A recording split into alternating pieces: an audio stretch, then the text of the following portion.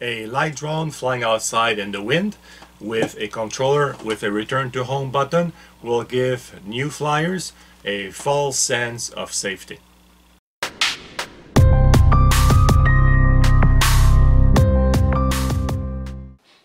Hello guys, welcome to my channel.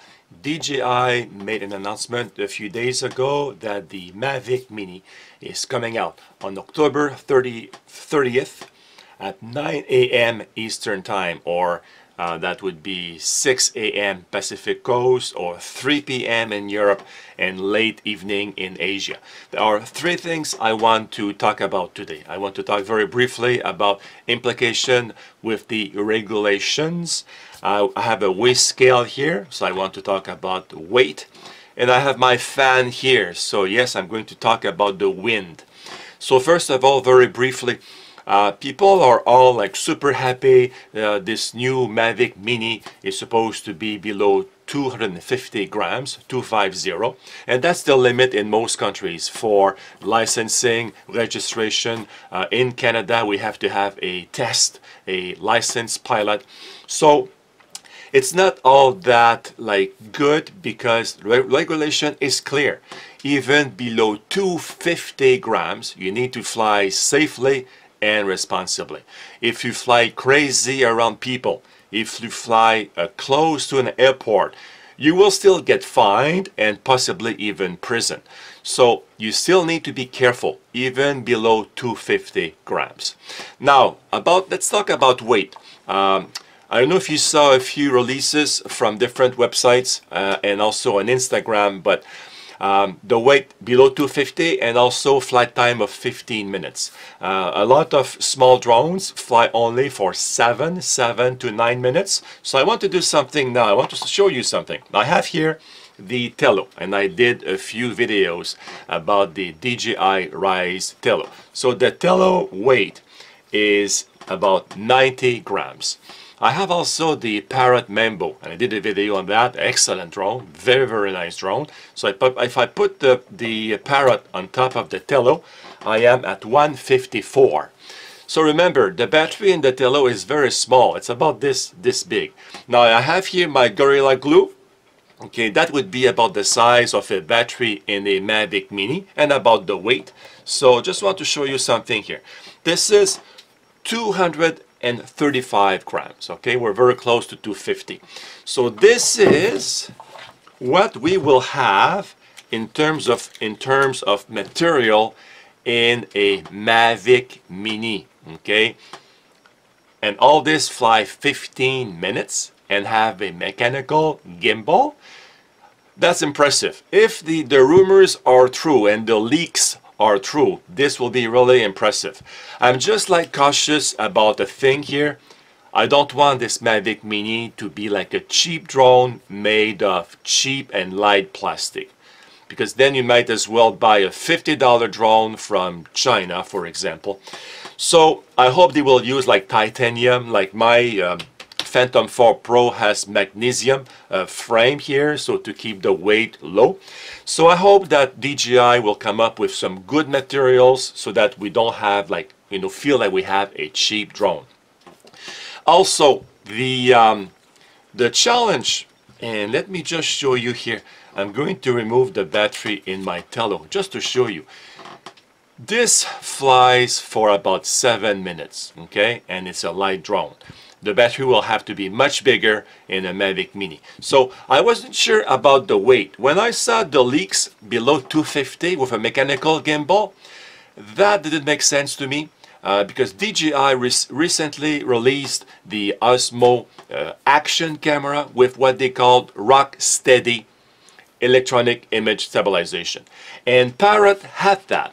I did video last year, a few videos last year. I did not have my Phantom 4 Pro. I was flying my Beep Up 2 Power.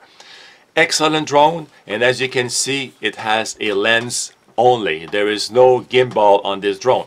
So no gimbal means two things: lightweight and also kind of crash proof. If you crash this, unless you're very unlucky and damage the lens, there is nothing to damage in front of the drone.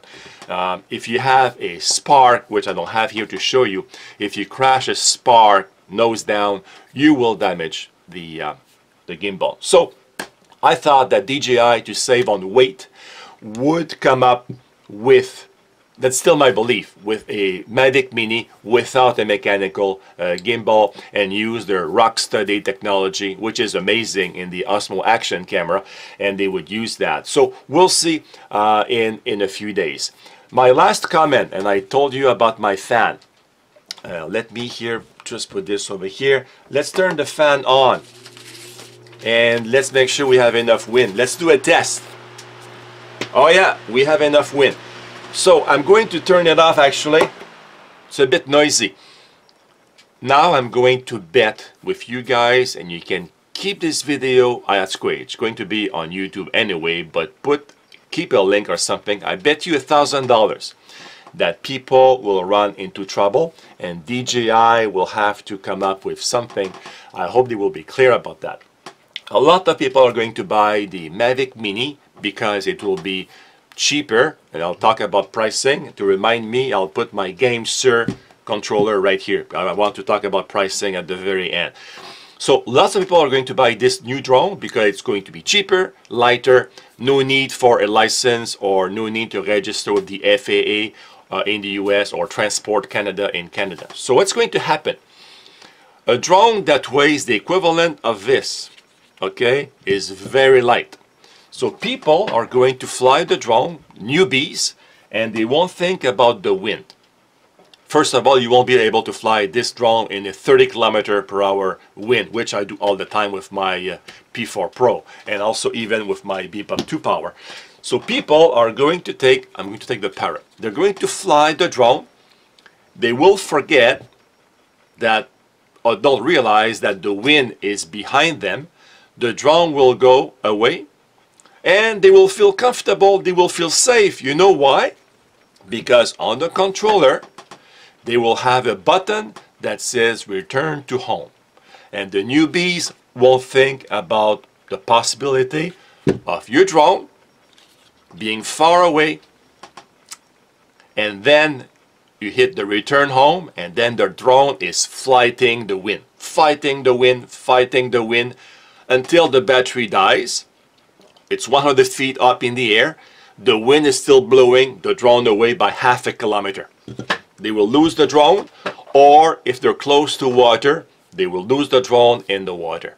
This is going to happen because a lot of newbies, no experience, are going to fly a light drone with GPS, probably, and a return to home. So it will give them a false sense of security or comfort. Okay, so the return home won't work because of the wind and the light and the light weight of the drone.